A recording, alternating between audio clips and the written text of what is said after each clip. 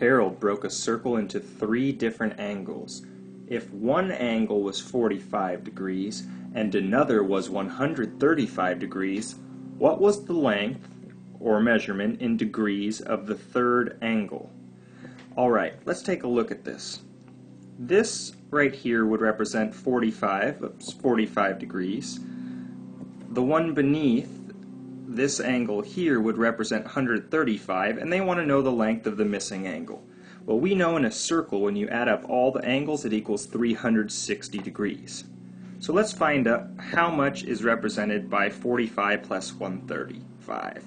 135 plus 45 is equal to 180 degrees. So, out of the 360, we already have 180 degrees used. Now I'm going to subtract 180 from 360 to find out the length of the missing angle. When I subtract this problem, I see that the missing angle should measure 180 degrees.